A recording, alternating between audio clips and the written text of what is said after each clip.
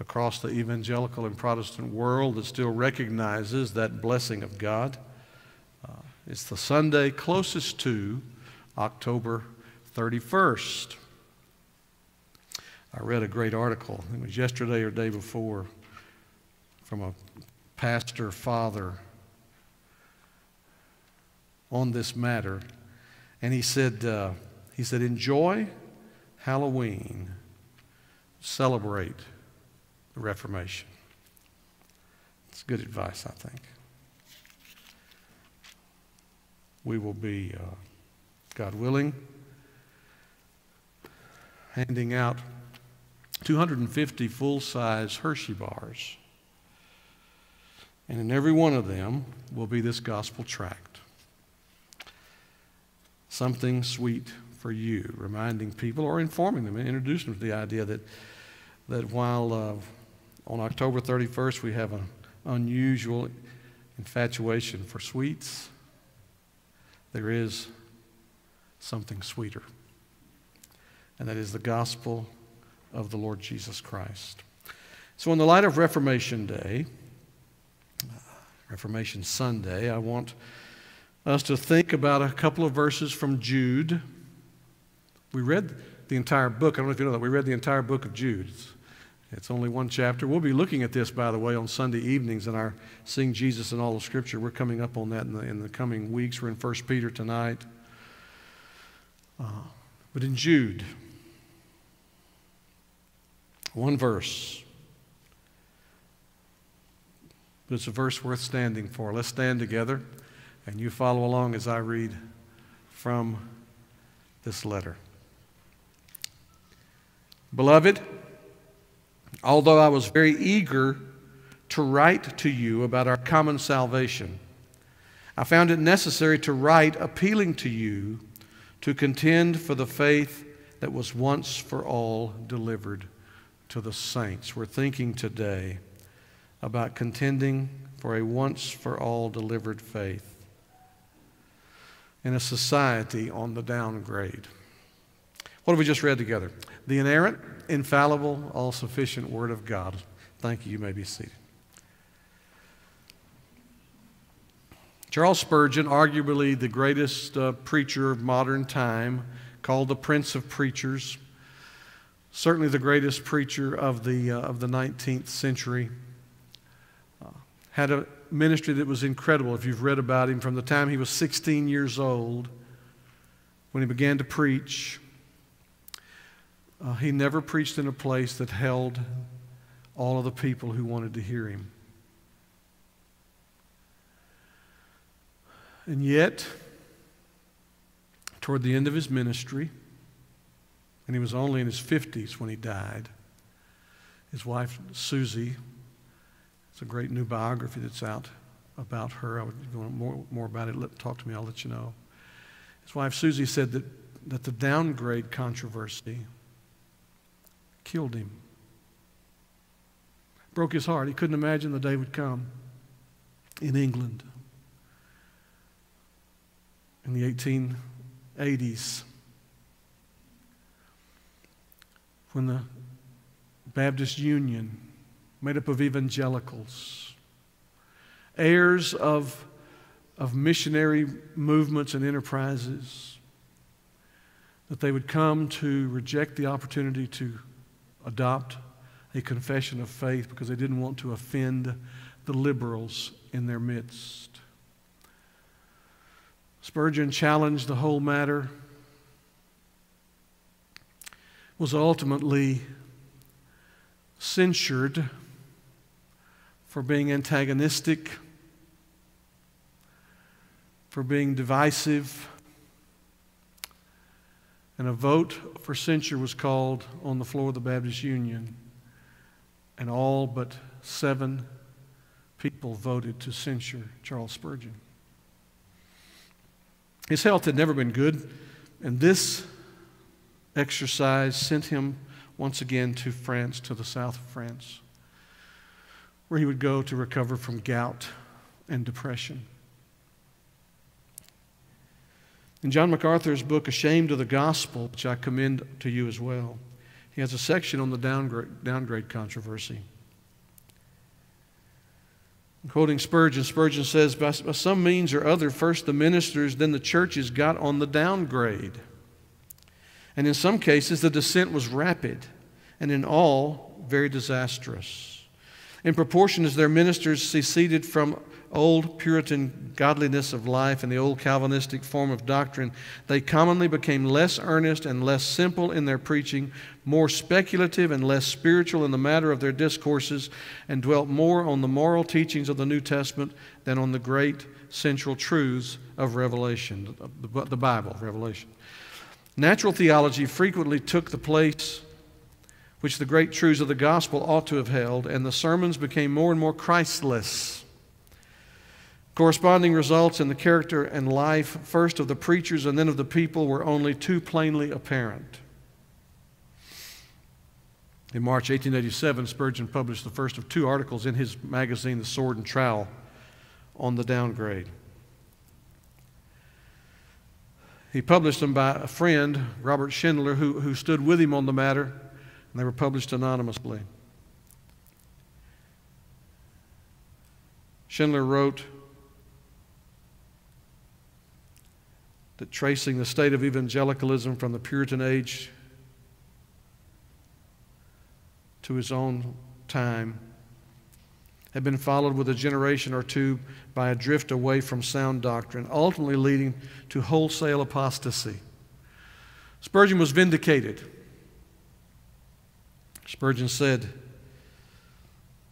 "We're on a downgrade at rapid pace." The idea of a downgrade was this drifting from truth on a downhill slope, rejecting the full authority and unique, the exclusive revelation of God in Holy Scripture. We've not gotten any better in the United States. Every day you read of someone you might have read, whose books you read, turning away from the unique, exclusive, inerrancy, infallibility, and certainly because of that, the rejection of the sufficiency of Scripture. It happens among our friends. And the little letter of Jude is critical to our understanding of this if we're going to think like Reformation Christians, heirs of the Protestant Reformation. I'm not going to preach the things I preached last year. I took 6 weeks, as I recall, to go through on the 500th anniversary of the Reformation. I would just commend those sermons to you. They're available on our YouTube channel if you want to get a thorough digesting of the truths and issues of the Reformation. But in Jude, we see these 2 ideas that I want to try to develop today. First, there is this common salvation that Christ's followers share. There's not a whole bunch of different salvations. There's a common salvation that we might want to say genuine Christ followers share. And we shouldn't be interested in any other thing called salvation. Second, there's the necessity of contending for the faith against false friends of the gospel. Look, our culture's in a bad way. Can't deny that. I'm not a pessimist, though. I mean, I've read, as I told a fellow yesterday, I've read the end of the story, and we win. I mean, it's going to turn out for God's glory and for the good of all who follow Him to the end. But the culture's in a bad way. When a vice president says that he's never alone in a room with a woman out of respect for her and his wife, he is laughed and mocked to scorn. But when parents say that they're not going to identify the gender of their child, they're going to let their child be gender fluid and grow up, and schools jump on board and say, if you call that person he and that person doesn't want to be called he, or you call that person she and that person doesn't want to be called she, then you will get into trouble. Just recognize them as Z. I mean, we have gone down the rabbit hole, people. And getting out will not be easy. but it's not impossible because of the gospel of the Lord Jesus Christ. These two things I want us to see. In verse 3, Beloved, although I was very eager to write to you about our common salvation, I found it necessary. So there's this eagerness, this desire to rejoice in what we hold in common. But there's a necessity that's going to overrule that for the moment. I found it necessary to write appealing to you to contend for the faith that was once for all delivered to the saints. This first idea of this common salvation that Christ's followers share, the first part of verse 3. What is the common salvation? Well, I mean, theologies have been written on the faith.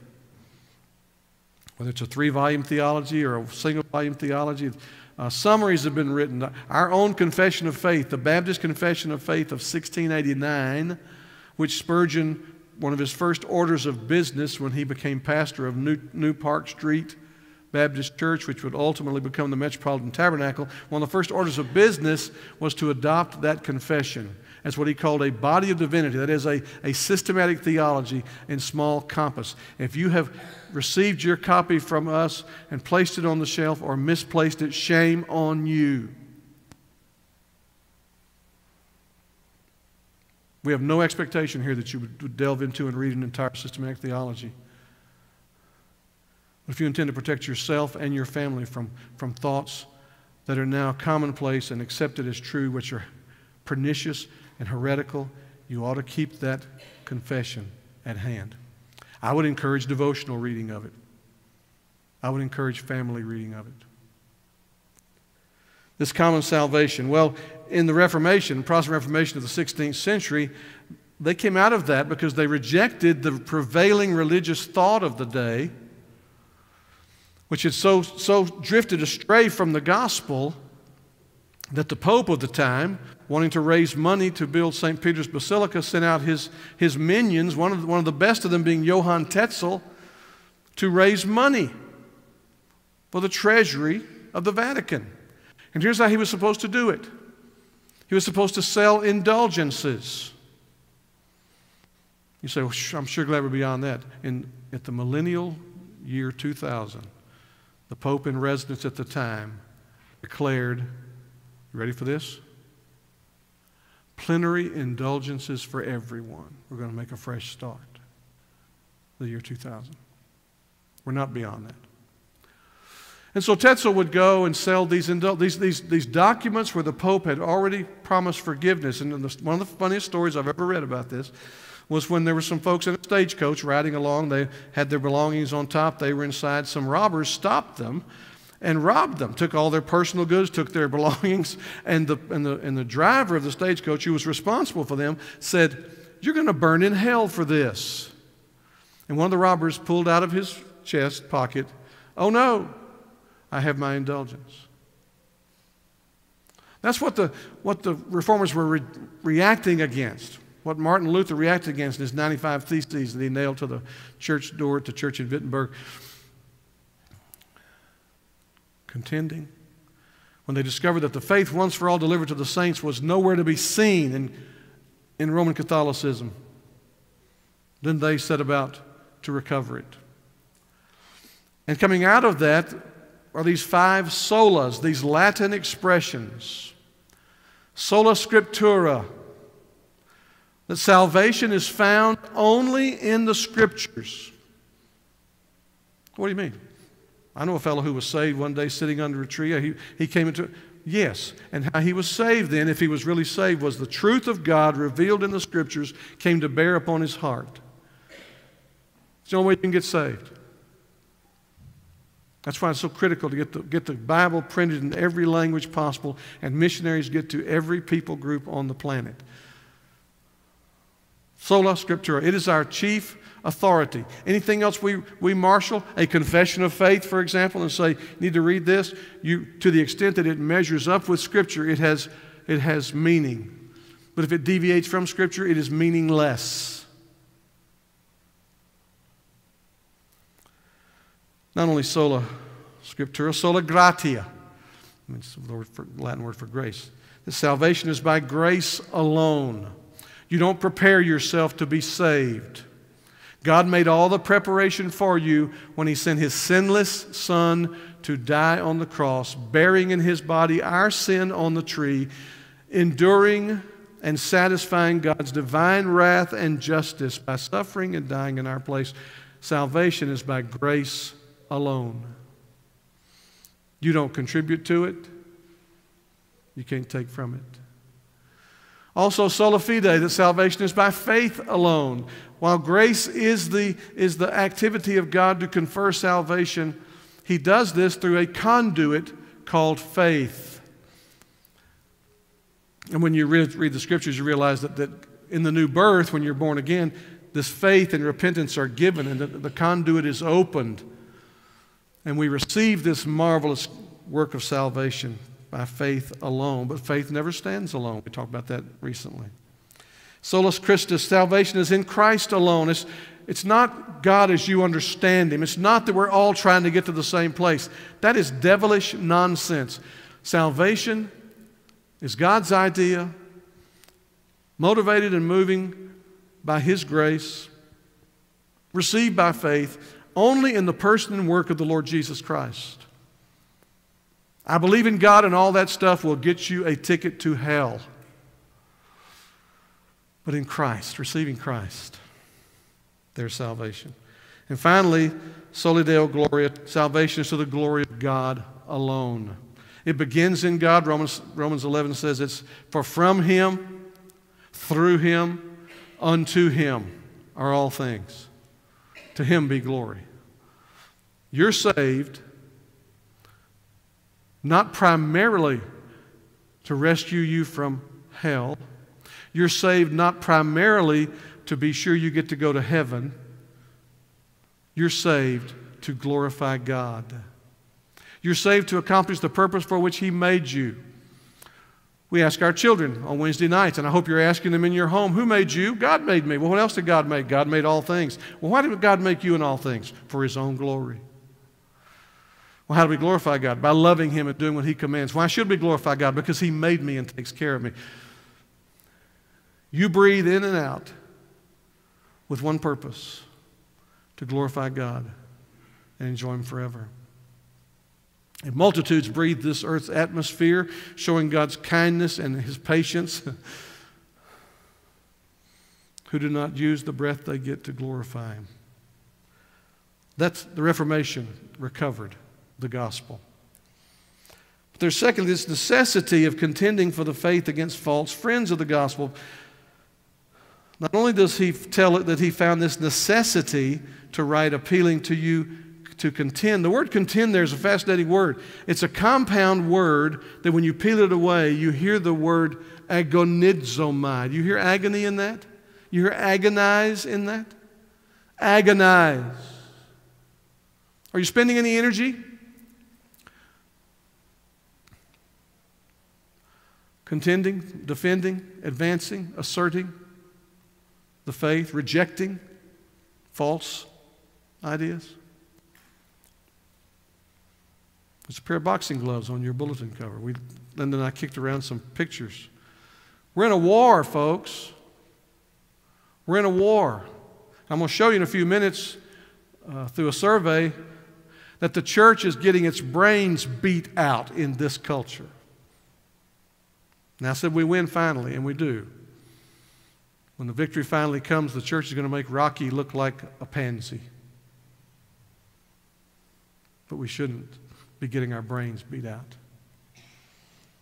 Jude said in the first century, I want you to contend, agonize for the faith, a body of truth, objective truth, that was once for all delivered. In other words, it's not being updated. It's not being changed to fit the prevailing culture.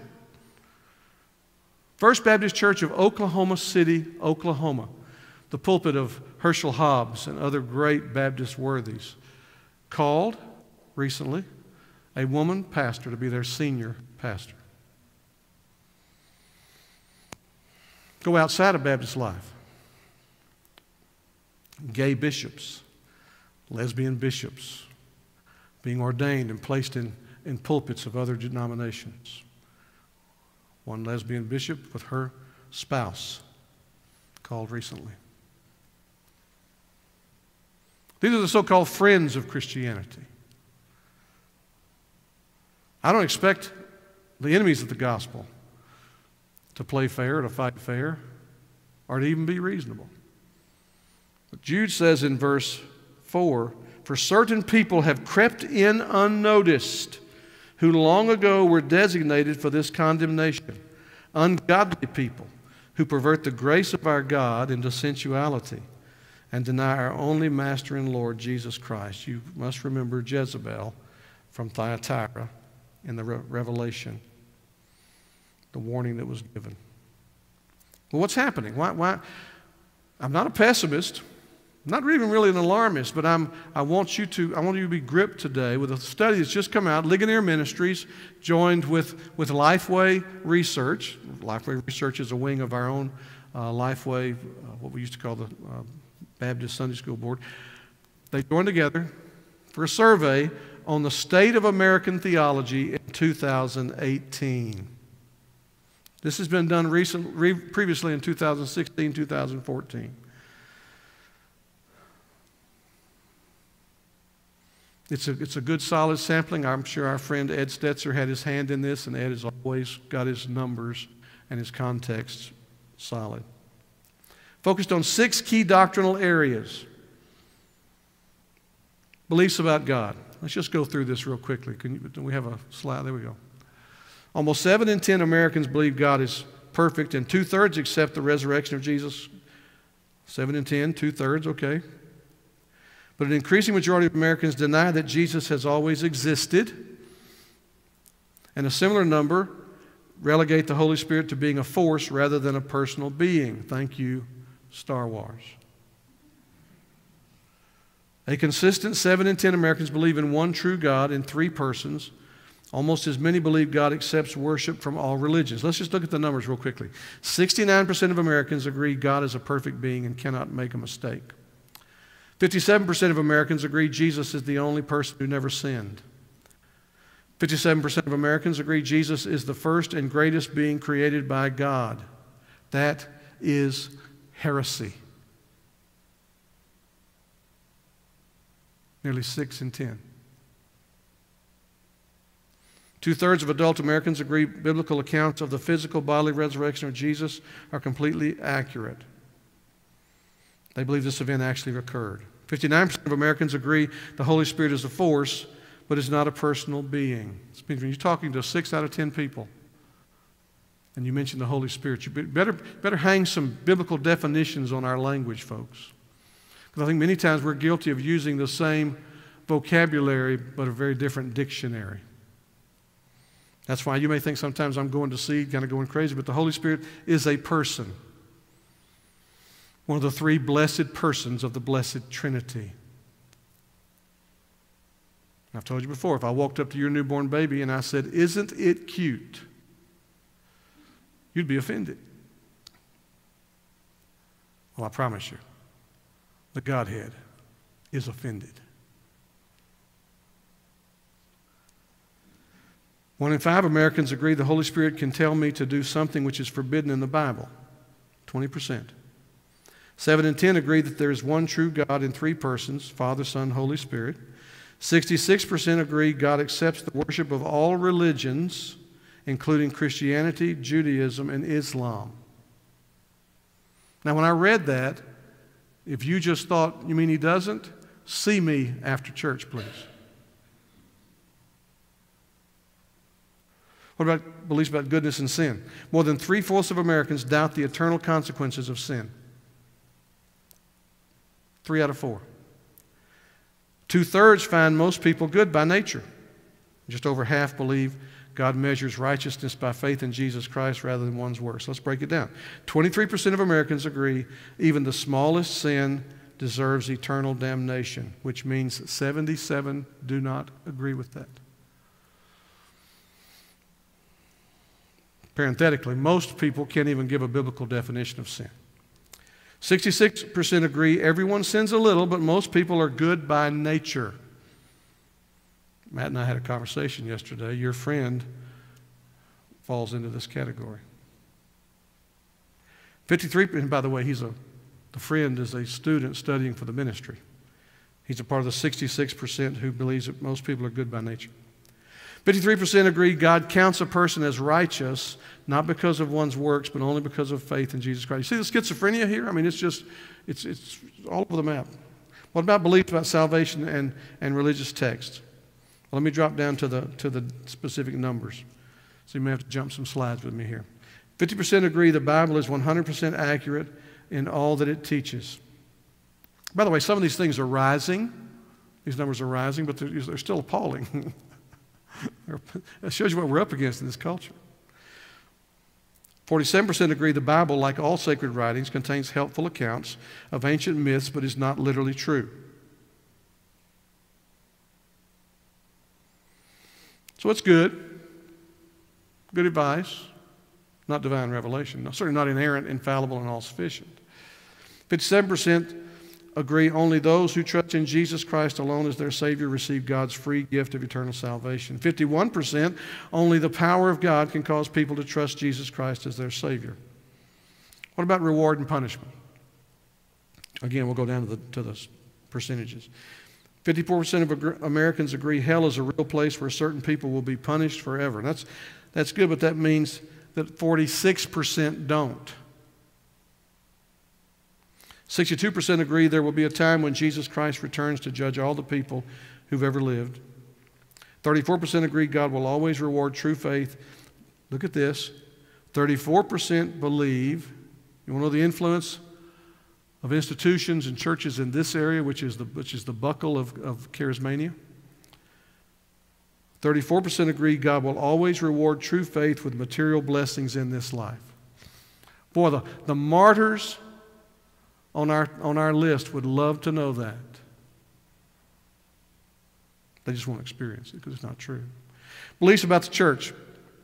Again, percentages. 58% of Americans agree worshiping alone or with one's family is a valid replacement for regularly attending church. Almost 6 in 10. We used to laugh when the guy said, well, I can worship God just as well sitting out on the lake in my fishing boat. It's like, all this stuff. That generation's had a lot of kids. You think there's no repercussions for not faithfully placing your children under the preaching of the gospel on the Lord's Day, on Sunday, the first day of the week? See, the reality is if it's not important to you, you're foolish to think it's going to be important to them. And you're raising functional pagans. 37% agree churches must provide entertaining worship services if they want to be effective. What one fellow called, you got to have more spirinctum. 25% agree Christians should be silent on issues on politics. Oh, you're a Christian? Be quiet. You're not needed in the public arena. You want to see how secular the culture has become? And then finally, what about authority? 60% agree religious belief is a matter of personal opinion. It is not about objective truth. So when you quote Scripture to some people, you ever done this? You just quote a Scripture to them, and they say, well, that's just your opinion. You didn't interpret it. You just quoted the Word to them. That's just your opinion, you see? 60%. 53% agree the Bible has the authority to tell us what we must do, even if it's personal opinion. 51% agree sex outside of traditional marriage is a sin. So on the bubble here, almost 50% don't see that. 52% agree abortion is a sin. Coming up a little bit. 26% of Americans agree that God is unconcerned with my day-to-day decisions. So they're theists. They're deists. God kind of winds us up and lets us go. Which explains why some people who call themselves Christians live the way they do. 38% agree that gender identity is a matter of choice. Almost 4 out of 10. You think that's a small group of people who are wanting to be gender fluid? Maybe a small group pursuing that life and lifestyle, but they have support of 4 out of 10 people in this country. 44% agree that the Bible's condemnation of homosexual behavior does not apply today.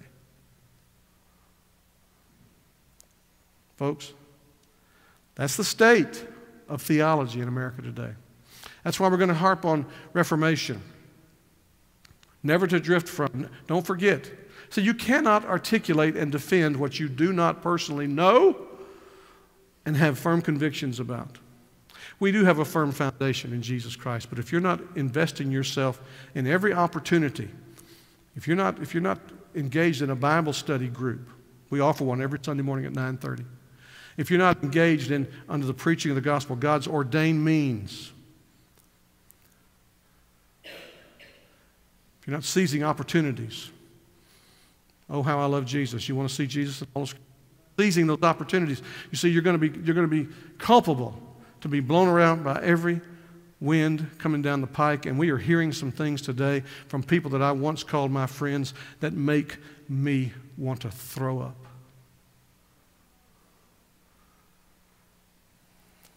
And you're going to hear them too. And they're going to sound good and pleasant, because that's the way the enemy of our souls operates. He never comes to you with an outright lie. He just comes to you with a subtle, is that really what that means? Is that really what God intends? Is that really pertinent today? Yea, hath God said. We need to be continually reforming. And by that I don't mean updating. That's the way the church reformed and always reforming has been used by liberals. No, I'm talking about the church reformed coming to stand on Reformation principles, because it's a stand on the Word of God. And always coming back to, always examining this thinking I'm having. Is it anchored in the Scripture in objective truth? Or have I suddenly let my personal opinion become objective truth? We've always got to be reforming. We've always got to be exhorting one another. We can't do that apart from one another. We give you several times a week to gather, and hope that you'll do that during the week as well. We can't make you, but we plead with you. Protect yourself. When you pray, deliver us from the evil one, God gives means to do that. That request is not a rabbit's foot you rub to make it so. That is appealing to God to give you the wherewithal to exercise the means that will be so, that you will be delivered from the evil one, from the thoughts of the evil one, from the ways of the evil one. Even those who are dressed up, as Jude said, they've crept in unawares. Don't follow anybody who doesn't seem to love what Jesus loved. Jesus loved sinners. Jesus loved the church. Follow Christ. Paul says, follow me as I follow Christ. This is Reformation Sunday. Wednesday will be Reformation Day. You want to enjoy some candy? You want to pass out some gospel tracts to, I talking about this years ago. We couldn't get 250 people in our neighborhood to take a gospel tract if we went door to door. In fact, we'd probably be turned in to the neighborhood, whatever they are, the committee, the Inquisition, I don't know, and that we're soliciting door to door, and that's forbidden in our covenant in our neighborhood. But you know what happens October 31st? Even if it's raining, people will come to my door and take whatever I put in their hands. So, I told somebody the other day, we've worked for years to be that house. We hear it every year. Oh, that's the house that has the big Hershey bars. Yes, we do. 60 cents a piece or less. And inside every one of those is the story of good news, the sweetest story we know, about a Savior who loves sinners, who will give you sweetness long after the bellyache of that candy is gone. Engage in Reformation in your life. Feed upon the Word of God. Seek the face of God in prayer. People are confused about the Bible's teaching. Not only Americans as a whole, we didn't dig down and look at where evangelicals fall on this, but evangelicals as well. Something very wrong when a majority of Americans can give the correct answers to basic Bible questions and at the same time say that their beliefs are purely a matter of personal opinion. We live in a day when people need to be reminded you're entitled to your own opinion. You're not entitled to your own facts. I exhort you Christians who are heirs of the Protestant Reformation of the 16th century, who have a Bible chiefly because the Reformers said, we need to put the Bible in everybody's hand. And when Luther said he was going to do that, the Catholic leader said, before you know it, everyone will be reading this book for themselves. They feared that notion. And you and I have a Bible today, have access to Bibles because of the Reformation. Make much of Jesus Christ, crucified, risen, ascended, returning. Make it all about Christ. He alone can save. Did you notice in our text we read from Jude that it said Jesus condemned them in the wilderness? It's fascinating. Make much of Christ. Purpose to live for Christ until you die. Purpose to change the little part of earth God's placed you, planted you. Purpose to bring light into a culture that's getting darker every day. Darker and darker with a hastening pace. But don't be discouraged. We know Him who is the light of the world, who said, my light has never been overcome by darkness. And who told us, be the light of the world. Let your light so shine before men that they will see the way you live quantitatively, qualitatively different from anyone else in the culture. And they will be brought, they'll be constrained to glorify your God. Soli Deo Gloria. Let's pray. Dear Holy Father, we bow before you in the name of the Lord Jesus Christ, and grateful that as we look back through history, we see the giants, Luther and Calvin and Zwingli, Melanchthon, Spurgeon, on and on we could go, who stood. God, find us faithful, earnestly contending. May we expend energy intentionally to advance the cause of God in truth, to share the gospel by whatever means, to live a life transformed by the gospel, recognizing that if we're heirs of the Reformation, then we're called upon to continue to reserve, preserve, restore, reshape, renew our lives, our homes, our church, and as you come bring power by your Spirit, our culture. We ask this in Jesus' name. Amen. Stand